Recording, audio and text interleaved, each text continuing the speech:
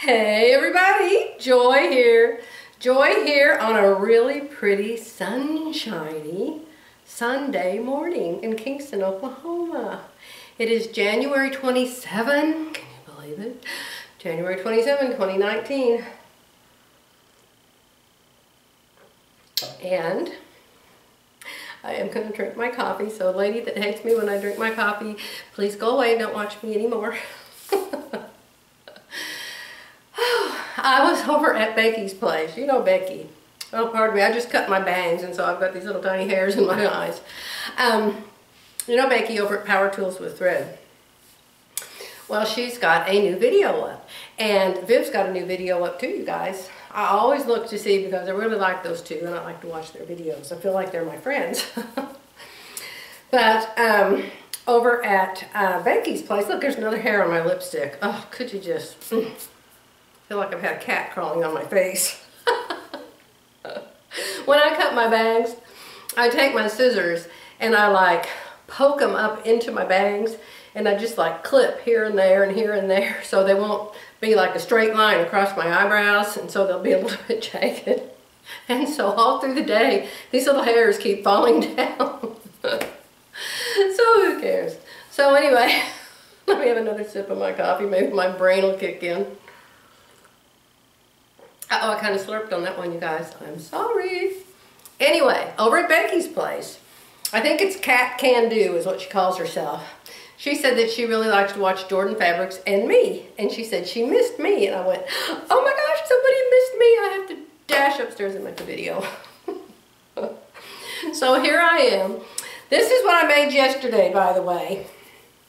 You remember my crazy, crazy pants from my last video that I made.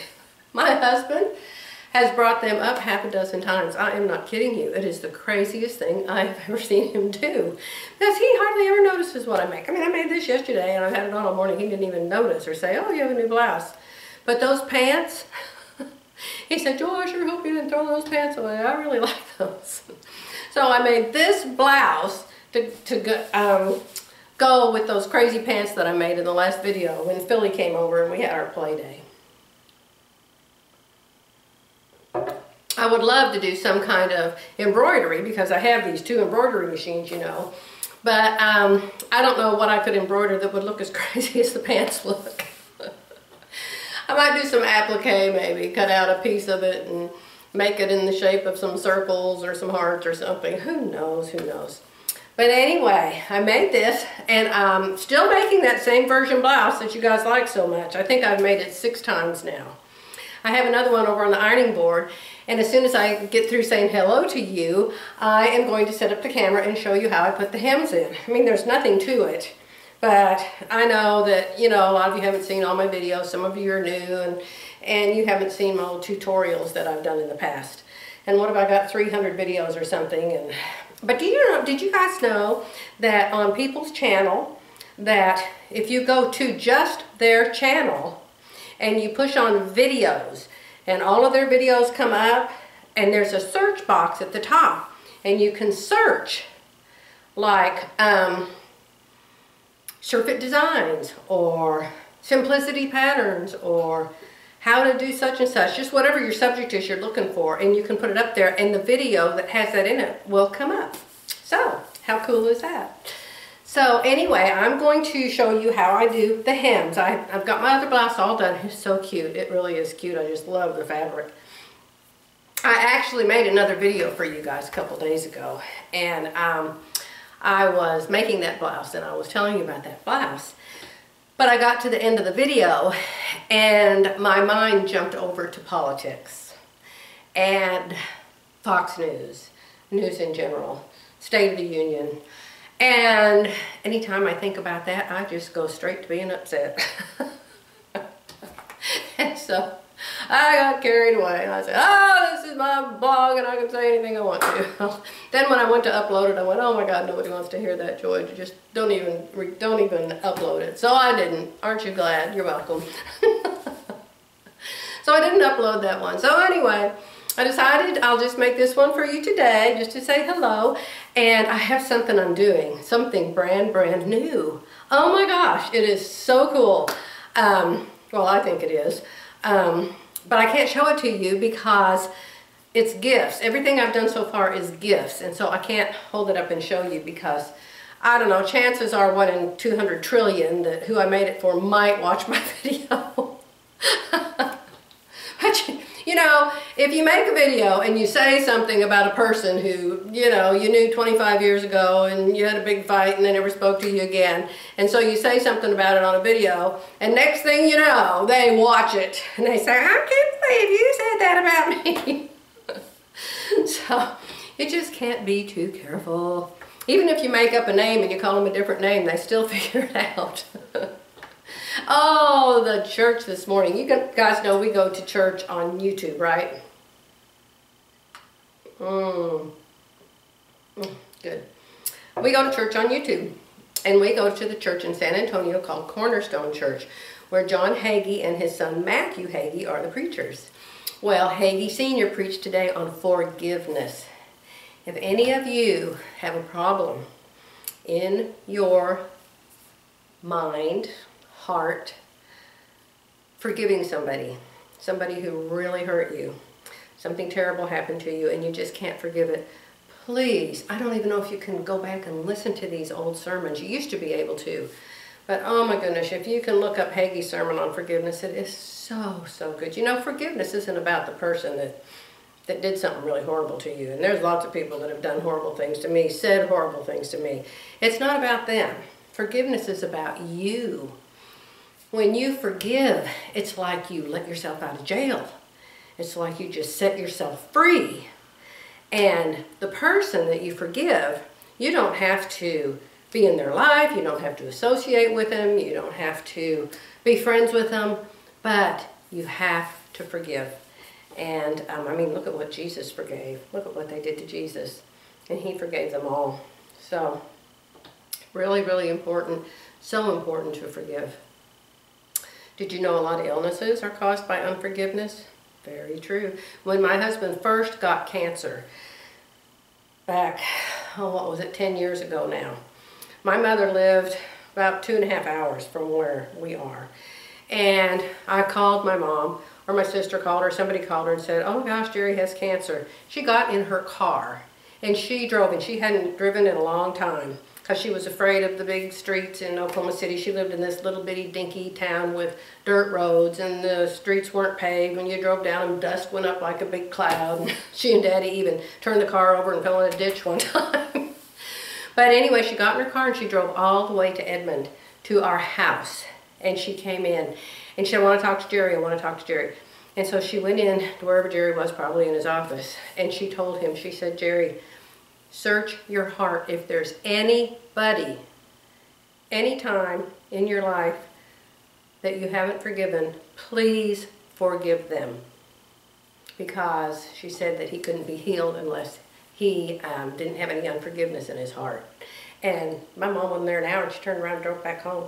She drove the whole way there just to tell Jerry that. And there actually was somebody.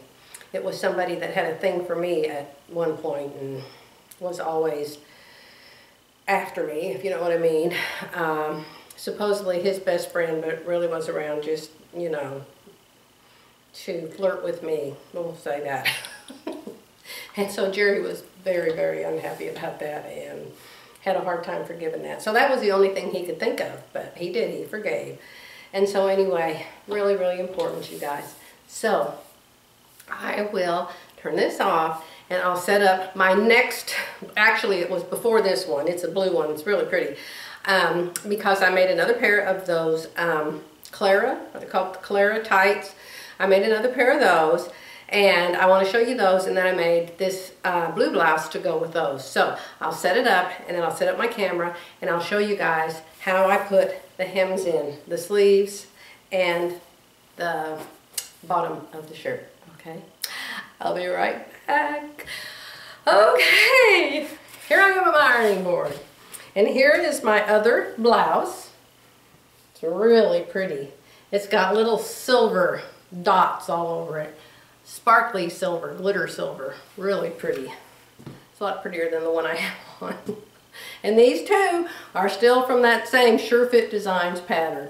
I've done some V-necks, and I've done some boat necks, I've done cap sleeves, I've done 3/4 sleeves and different lengths. So I sure hope this never goes out of style because I've made so many of them. So this is all done except for, you see here the back of my shirts? See the back of that shirt? Let me get it even with the shoulders. For you people that have large busts, see the back, can you tell? It ends, hello, it ends an inch higher than the front. See, the front hangs down lower because you need more fabric to go over the humps. You don't have boobs in the back, hopefully. I had a secretary one time that said, my ex-husband's dating this girl and I swear she's got boobs in the back. I'm like, oh, that is strange. But anyway, so here's what you have to have. I also used it on the neckline. I use this on everything. I use miles of this stuff. It's wonderful. I'm going to show you the box of what it looks like. This is how it comes. If you order 1/4 inch, 2 rolls come in the box. If you order 1/2 inch, 1 roll comes in the box. And it's, how many feet long does it say? It is 40 yards long. So this is what it looks like. Light, and always use light. You don't want heavy, you know. I always sew over these hems after I steam them with the steam machine. So I don't expect it to hold for 1,000 years with this stuff, although it might. I put light steam seam on those flowers you saw the other day and they held through the washer and the dryer. But steam seam to light, L-I-T-E. Okay, I have 1/2 inch. Hey, I have a red shirt on, you can see it. And I have 1/4 inch, see? 1/2 inch, 1/4 inch. How do you know which one to use? You just use whichever one you want to. If I'm going to have a 1/4 inch hem, I'll use the 1/4 inch. If I'm going to have a 3/8 inch hem, I'll use the 1/4 inch. If I'm going to have a 1/2 inch hem, I'll use the 1/2 inch. But you could still use the 1/4 inch. So what you do is you take your blouse. I'm going to do this to the sleeves too, but when I do the sleeves, I put them on this. If you guys don't have a sleeve board, you must have been born yesterday, I don't know, but if you don't have a sleeve board, please get one. If you sew clothes for yourself, you gotta have one, you really do. So, but for the hem, and my hem's huge because of the fullness of this blouse, so I just wrap it around the end of my ironing board here. And you guys are gonna say, what kind of ironing board is that? Oh, I don't remember. It's the one that has interchangeable top, and it can be, you know, the pointy kind. How can they do pointy? The pointy kind, or it can be square, and I have it as the big rectangle down for quilting. And so since that's the one I like the best, I just leave it that way. And then if I need a point, I'll use that. I'll either use my hams. You gotta have hams too. I'll use my hams, or I'll use my my sleeve board if I have to have a point. Or if I think, I'm never going to make another quilt, I'm sick of it, I'll take this square part off and I'll put the pointy part on. It's really cool. But I can't tell you. Oh, it's called Reliable. There's the name at the bottom. Reliable. Yes. So see here, you just unroll this, and I unroll a lot of it. And if you're going to go around a curved area, you have to take some scissors and clip into this tape. And then it will curve. But if you're just doing one, this is pretty straight all the way around. You just stick it on and it kind of sticks by itself. Oh, this one's got tape on the top right there. Sometimes the tape sticks to the wrong side of the paper. I don't know. Let me throw this away. I don't know if that makes sense or not, but I probably am going to come across a piece here that isn't sticky. Feel it and make sure you got sticky the whole way. Where's my scissors? I don't know. Anyway, let's put this on here. Now you've got to have music for this, y'all. But you know, it's a crime to have music. They can send you straight to music jail if you have music on your video and you're not the one that invented it. What iron is that, Joy? This is the Rowenta Perfect Steam. I love it. I bought it from Amazon. I buy everything from Amazon, you guys. I just bought myself a desk from Amazon because I'm setting up an office in Jerry's office.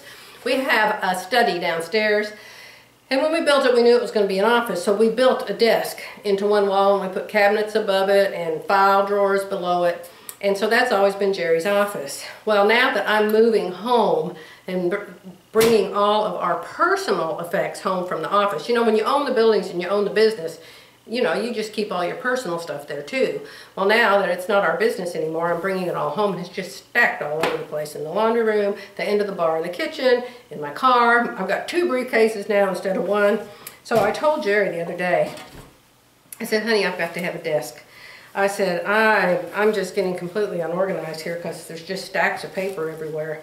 And he said, oh, that's just fine. So I told him it had to be, hold on while I grab some scissors. You gotta have scissors, and you gotta have a gauge. That's what you gotta have. And let me tell you this, this is a cool trick. Do you see the side seam here? I don't like to just turn the side seam up onto itself because it's too fat. So what I do is, however fat my hem is gonna be, which is 1/2 inch, I put this gauge on 1/2 inch, I measure up from the bottom of the shirt, and I cut the seam allowance at 1/2 inch. Then I take the bottom 1/2 inch and I flip it over. I don't think I can show you, I don't want to take it off of here to show you, but hopefully you can understand that. I just clip it, and so the 1/2 inch of the seam allowance goes the opposite direction of the whole seam allowance. And then I actually cut a little bit of it off. It's going to be taped down and sewn down, and so I cut some of the serging off the edge of it. Oops, there's another place where my sticky stuff's coming off. No, no, no, don't come off.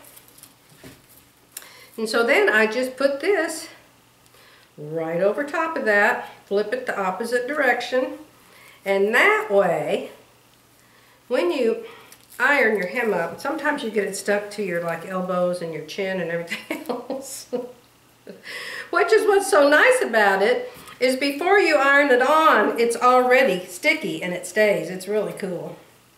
Okay, so keep going, going, going, going. And then you iron it down. Now you just iron it a little bit. Just a little bit at first. Just so, you have to iron it down enough so it sticks enough that when you pull the paper off, the sticky stuff doesn't come off with it, okay? Now I'm going to pull a bunch more out. Why is that sticking? Oh my goodness, it's doing really bad, you guys. It's coming off. Oh my. It's on both sides. That's just not right. It's not supposed to do that, guys.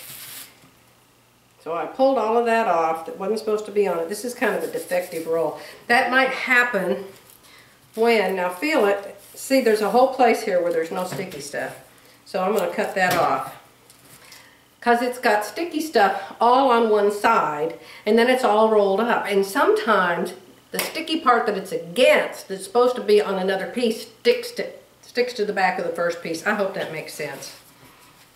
It's hard. The English language is kind of hard to communicate with sometimes. You ever notice that? The English language is strange anyway. I'm sure glad you're smarter when you're a little baby and you can learn how to talk. And you don't realize, oh, this language is too hard for me. I can't learn it. Spanish. Oh my goodness, their words are so long. Like, my goodness. I took Spanish. I took Spanish like 3 years in school. And my name is Joy Marie. What did the teacher call me? My last name was Klingerman. Nobody could ever say it or spell it. Oh, she called me Maria. My name was Joy Marie, so she called me, she gave everybody a name. She called me Maria. So she always would say, Senorita Maria. Senorita Maria. So I learned how to say Senorita Maria. And I could pronounce it real good. I could say the letters good. A-E-I-O-U.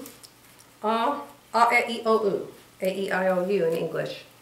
Now see, my tape is getting, you kind of have to be patient with this, guys. I don't like it to go outside over the edge, and that's what it's trying to do. So I'm just going to cut it off and start a new piece. because I don't want it outside the edge of the fabric because then it will stick to my iron. So I'm just starting a new piece, okay? So anyway, and there's a whole big place under here now that doesn't have any tape. I wish I hadn't pulled this roll out, but you might as well learn the bad with the good, huh? I'm going to tell you what, if you check this, it's all supposed to be sticky on one side. If you feel it like right here and it's sticky on both sides, and you put your iron on that, oh, you are not going to be a happy camper. You are going to be mad. And then you're going to have to watch my video on how you clean an iron. Because I promise you, it's going to need cleaning. Alright, we're starting a new roll. Now you can feel this because you can see my fingers. I'm pushing it down, pushing it down, pushing it down, pushing it down. Well, if I push it down and I feel the sticky stuff on the side I'm pushing on, then I know something's wrong. It's not supposed to be sticky on that side, it's supposed to be sticky on the bottom. So, I had an entire roll do that for me one time. The entire roll of sticky stuff was on the wrong side. So, I just learned, use that one backwards, you know. You have to go with the flow. Oh, it's a good thing I've got a mile of this to go around my board. It's hung up on some edge. There you go. Now you guys probably have the ironing board that's got the rounded nose on the end of it. And so it's a lot easier to arrange your fabric on that, of course. And if you're going to have a 1/2 inch hem, now here I am at the other seam. So remember what I'm going to do? I'm going to measure up a 1/2 inch and I'm going to cut this. And oh my gosh, I've got to upload this in Pokey Kingston Internet Land. I'm going to my other house on Friday this week because I'm retiring on Thursday. And guess what? Guess what? I was never so surprised. Never so surprised. I haven't worked at our other store for years. I used to work there all the time. That was my office and where I worked. But then we hired this lady named Lou, and I decided that I was going to come down here and work with Jerry, or whatever I decided. Oh no, the manager down here quit, and so I had to come dashing down here and manage this store.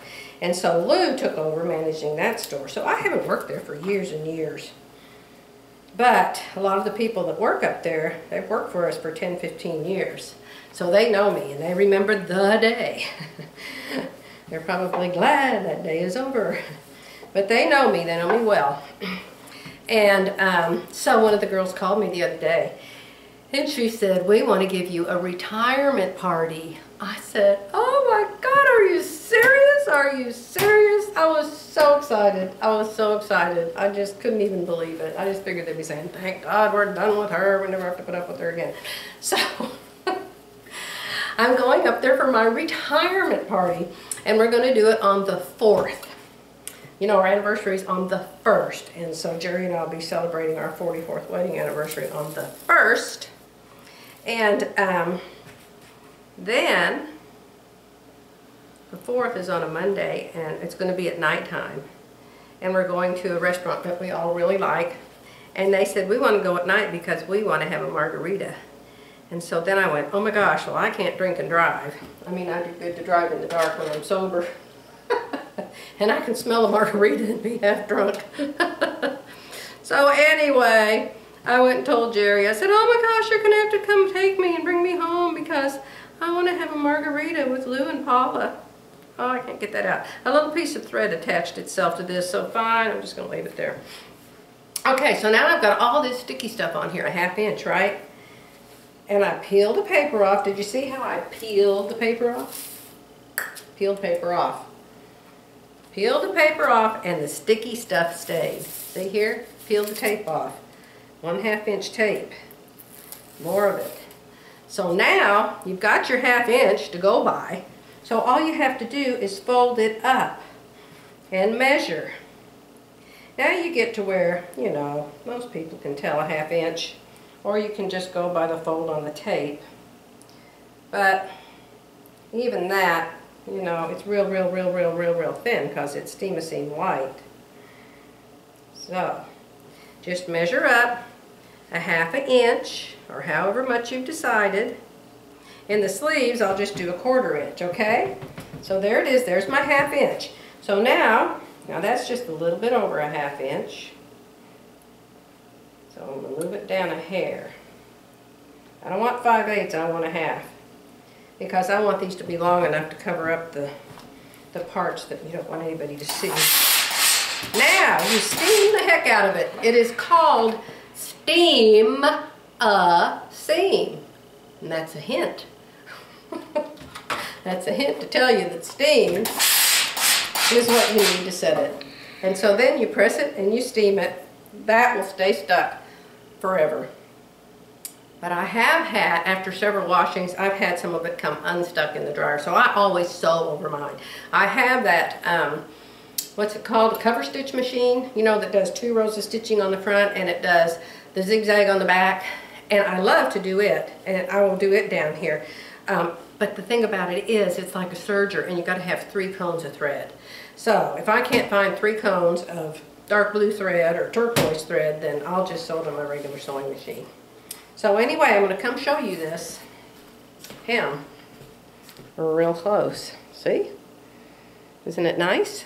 And here's the seam that I cut, and I flipped the bottom the other way so it's not fat. It's real thin. See? Awesome!